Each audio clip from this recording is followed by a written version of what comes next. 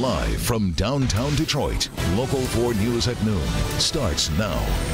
It's Martin Luther King Day. And I've seen the promised land. I may not get there with you, but I want you to know tonight that we as a people will get to the promised land. We'll take you inside the events and celebrations honoring the legend across Metro Detroit.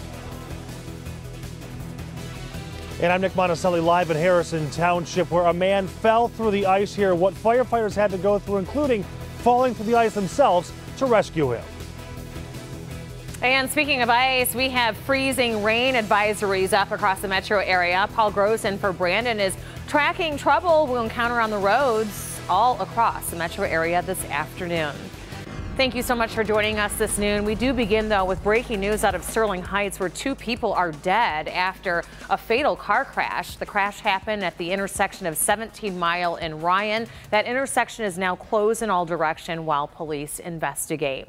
The other big story this noon is the weather. Right now, we don't know if the weather is related to that crash, but we do know that slick conditions are headed our way. Let's get to Paul Gross with the very latest on the impacts this afternoon and for the evening drive.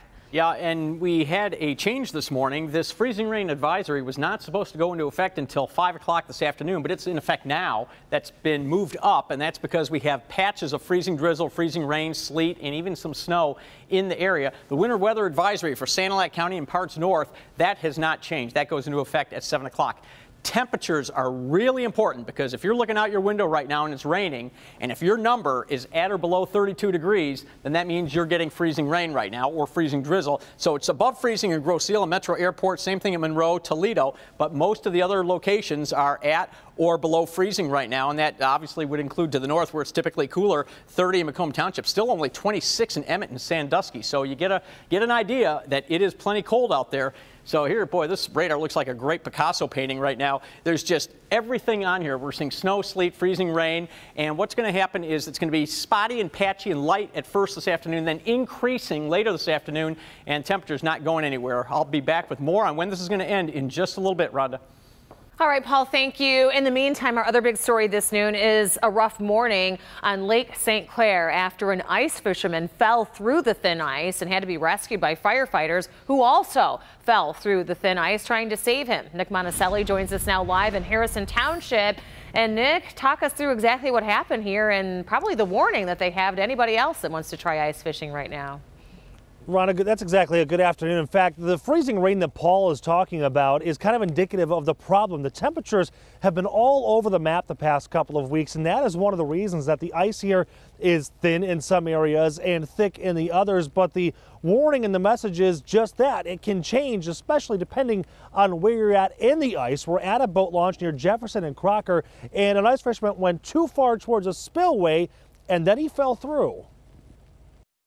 Somebody must have fallen through. From her bedroom window, Julie Gerstner was watching, hoping that whatever was going on, whoever was hurt, was being saved. We couldn't tell what was going on, but our immediate thought was someone had fallen in the ice. That is exactly what happened. At 7:15 this morning, an ice fisherman on Lake St. Clair got too close to a spillway where there's still a decent current, meaning the ice isn't as thick.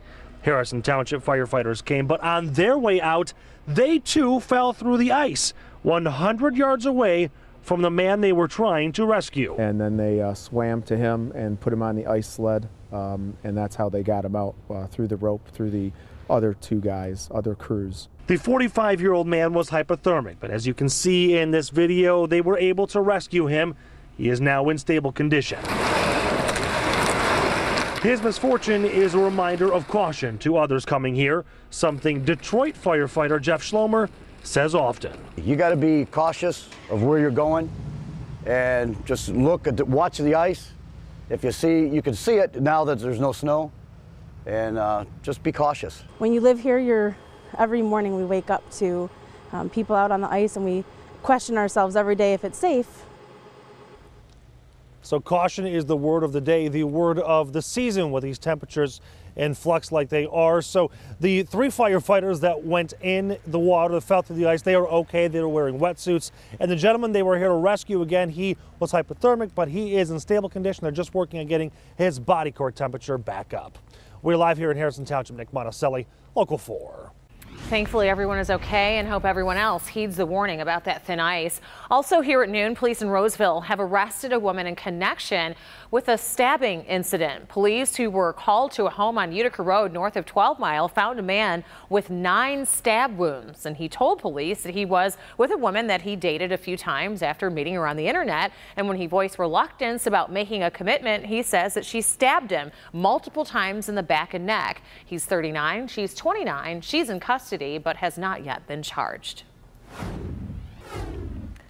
The search for answers continues this afternoon after a man is shot and killed in Southfield. This is where the shooting happened at the Kingswood condominium complex near 12 Mile and Evergreen. Police say that a 19-year-old man was in his car when he was shot and killed here last night.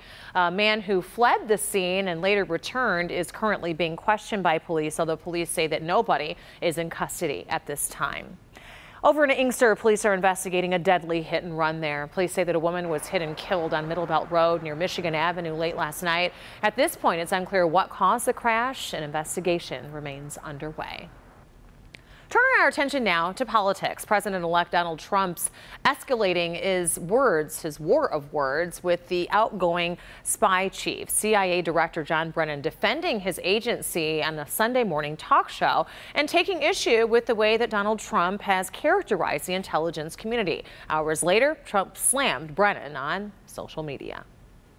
Donald Trump slammed outgoing CIA Director John Brennan on Twitter on Sunday night, writing in part, quote, "Oh, really? Couldn't do much worse. Just look at Syria, Crimea, Ukraine, and the buildup of Russian nukes. Not good. Was this the leaker of fake news?" In response to the president-elect's tweets, the CIA told CNN late Sunday evening it had no comment.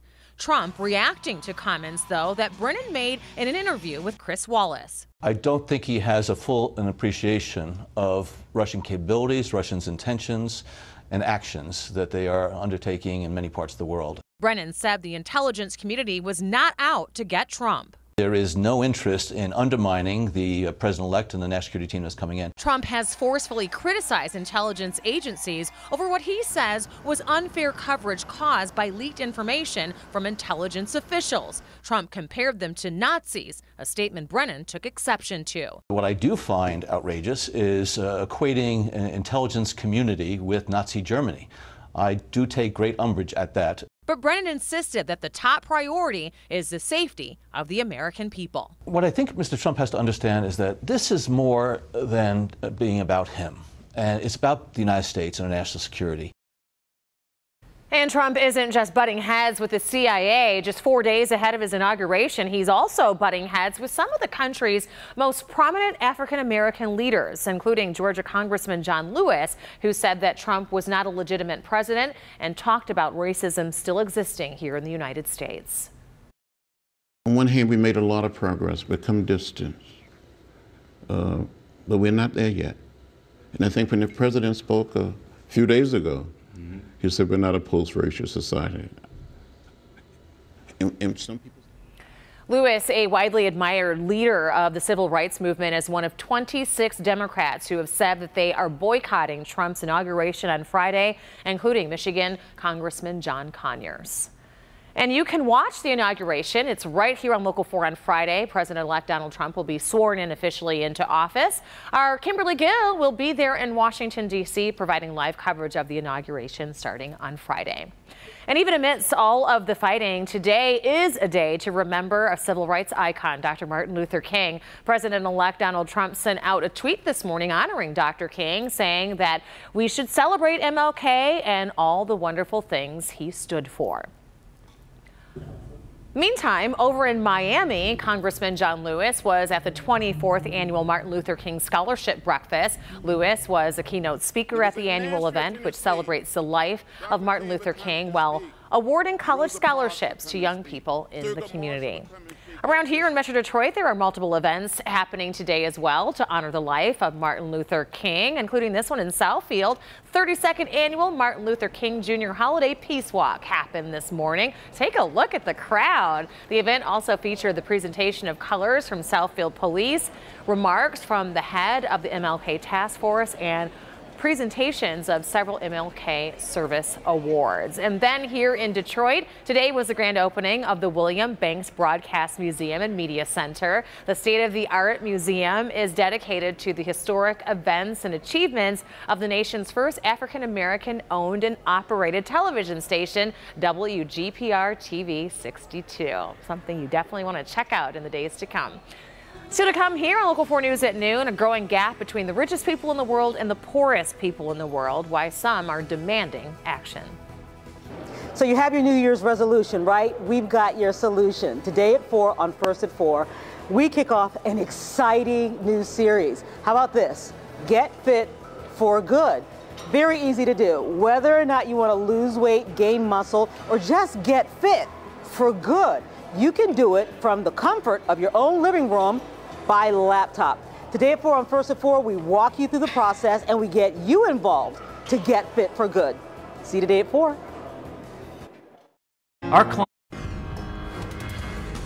Welcome back, everybody. We are following breaking news out of California this noon, where the wife of the Orlando nightclub shooter has been arrested and charged. According to reports, Nora Sulman, she was arrested by the FBI today at her home in San Francisco and charged with obstruction in connection to the June 2016 shooting massacre at the Pulse nightclub there in Orlando that left 49 people dead. The gunman, Omar Mateen, was killed by police. It is a dreadful scene outside of the capital of a Central Asian country after a jumbo cargo jet crashed into a residential area. The 747 jet, owned by a Turkish cargo company, crashed as it approached the airport near the capital of Kyrgyzstan. As of now, the government reports 37 people are dead, including 4 plane crew members and at least 5 children on the ground. There was heavy fog in the area at the time of the crash, but the cause of the crash has not been determined at this time.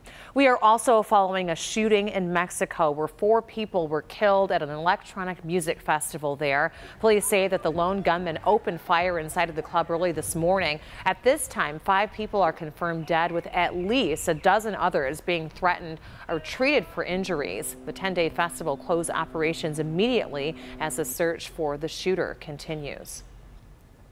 There is a new report that's been released to coincide with the opening of this year's Davos Economic Forum in Switzerland. It shows a growing gap between the richest people in the world and the poorest people in the world. The group of charitable organizations known as Oxfam reports that just 8 men own as much wealth as 3.6 billion people in the bottom economic half of the world's population. Last year, that equivalent wealth was owned by 62 people. Oxfam says action is needed now. One thing Oxfam is calling on is for the world's billionaires to do the right thing and not the wrong thing. And what they could do is what Bill Gates has called on them to do, which is to pay their taxes. Many billionaires pay hardly any tax, using tax havens to hide their money away. They should play by the rules like everybody else. The issue of income equality is on the agenda for the economic elite attending the Davos Forum. And still to come here on your Monday afternoon, at least 5 people were killed due to icy conditions on roads where this wild, icy weather has been pummeling parts of the Midwest and Plain States. Paul? Rhonda, the eastern edge of that system is now starting to impact our weather. In fact, one of my Twitter followers just told me that roads are starting to get a little icy in South Lyon, and things are going to get worse before they get better. I will break it all down for you right after the break. One size fits all sometimes works, but not necessarily in our cars. Safety is one of the most important factors in choosing a new car, and the unsung heroes of the safety world are the crash test dummies that sit in for us. We come up with very clear insights into, why injuries are occurring. Dr. Frank McGeorge discovers how 2 local institutions are changing the way they test safety in the cars we drive. Tonight at 11. Welcome back, everybody. A winter storm has been tearing across the central U.S., leaving parts of at least 10 states with ice-covered conditions. And the bad news is, you said that leading edge is headed our way. Yeah, this is not a good situation, Rhonda. This is really bad news. We talked about it on Friday that this is going to be a historic ice storm, and it was. This is just bad news. Thousands woke up this morning without power. At least 5 people killed due to the icy conditions on the roads. Power lines, roads we just talked about, cars all freezing. just enormous rates causing accidents all across the Midwest. And that storm is now, the eastern part of that storm is now affecting us. You can see that right here. The bulk of that moisture is to the west, but look at how far this extends all the way out into the Midwest. So we're going to be dealing with this for the next day or so, and we will talk about our local weather right now. Let's get you out the door. We have temperatures that are right around freezing, a little below in some spots, most areas near to a little below freezing. Metro Airport's at 33 degrees. Notice the wind is very light, and that means that we don't have really any wind chill if you're heading out. So at least that's one piece of good news I have for you. So here's that eastern extent, and notice that what I just showed you, those bright colors back to the west, those real dark magentas and dark blues and dark greens. Here they're not quite as dark. This is light precipitation. We've had kind of spotty freezing drizzle, spotty freezing rain, kind of changing to snow, changing to sleet, back to freezing rain. So it's very light for a while, but this moisture is going to increase as we move toward the later afternoon hours. So things are going to get worse later in the afternoon into the evening hours. Let me explain real quick what's happening. This is actually really interesting. If you have below freezing air from the clouds all the way to the ground, well, you're going to get snow. But let's now take a wedge of warm air and bring that in. Well, if it's above freezing from the cloud to the ground, you're going to get all rain. But let's now say that it's above freezing in the cloud, but below freezing at the ground. Well, that rain falls, but it freezes at the ground. That's freezing rain. That's what we're going to be mostly dealing with this afternoon. But let's say now it's raining from the cloud, but you have a larger area below freezing air. Those raindrops freeze into little balls. That's sleet. So if you hear that pinging against your windows, those are little balls of ice. And then if you have just a very narrow wedge of warm air, well, it's all snow. The snow just doesn't have time to melt. So you can see here on the computer model, we're going to move all the way into this evening and keep pockets of freezing rain around. But notice as we move through the night, it changes to rain. And then, just like last week, chances for some thunderstorms tomorrow morning as a warm sector comes through, and then all of this stuff moves out, and it's just a bad dream by the time we get to tomorrow afternoon. Ice amounts, this is new computer model in, and from earlier this morning, it has shifted the area of most ice a little bit north now. 696 to 96 northward to I-69, even a little above, 1/10 to 2/10 of an inch of ice. Thank goodness the wind will be light tonight. That light wind means we're not going to be blowing around those ice-covered power lines and tree branches. So this afternoon, getting up to around 32 degrees, and keep in mind that the temperature is going to continue rising tonight. By tomorrow morning, mid-30s, well above freezing, so this stuff will have melted by tomorrow morning. The 7-day forecast starts with those thunderstorms tomorrow into the 40s. We keep the 40s all week long. Hey, we got the auto show. We have winter blast this weekend, and it's going to be in the 40s, Rhonda, all the way through next Sunday. All right, Paul, thank you. We'll be happy to get there. Still to come, one woman is combating intolerance in a creative way. Up next, the fun way that you can contribute to peace and unity in our country. Replay song. Welcome back, everybody. Before we go, we want to show you one woman in Arizona that is fighting hate and spreading the love. Tara Ijai is her name, and she thought there was too much hate in the world, so she came up with Love Glasses Revolution. That's what she calls it. Luckily, it's very simple. You spread love by wearing heart-shaped sunglasses. I decided that I'm going to look out and make a choice in every moment and see the good. And the glasses are already a big hit, selling for as little as $15 a piece. If you're interested, you can learn more under the lifestyle page of clickondetroit.com. Maybe a nice Valentine's gift. Pretty cool. Yeah. Yeah. And Paul wants to remind you to follow our app today so you can keep track of the weather and the changing conditions. Yeah, the radar is great. You can see all the different colors showing snow, rain, freezing rain, etc. Be careful out there, everybody. Yes. Have a good day.